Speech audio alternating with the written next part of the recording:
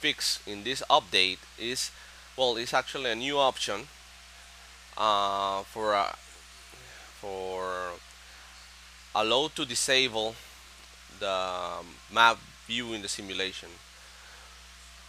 Okay, as you know, in this version 1.7, you have a new top-down view, which is okay for most of the users, but there are some users that may have an impact in performance when they show, for example, in this case, this top-down view.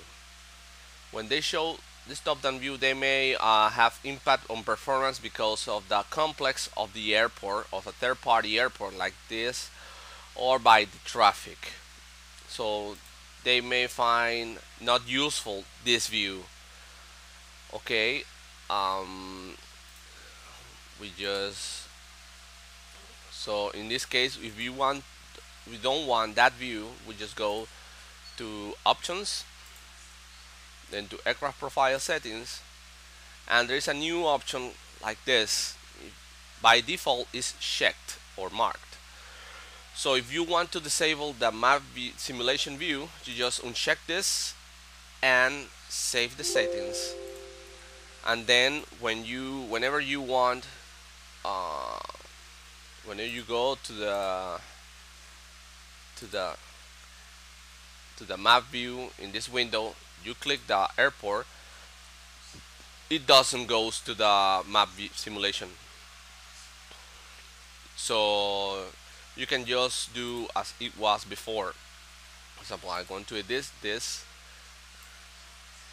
and as you notice, it doesn't goes to the top-down view because I just unchecked that option. And you can do this like this. But in case that you want to see it from the simulation, you just need to press this button, and you will going to see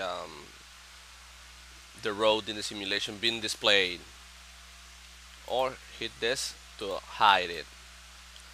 Hit exit, and that's it.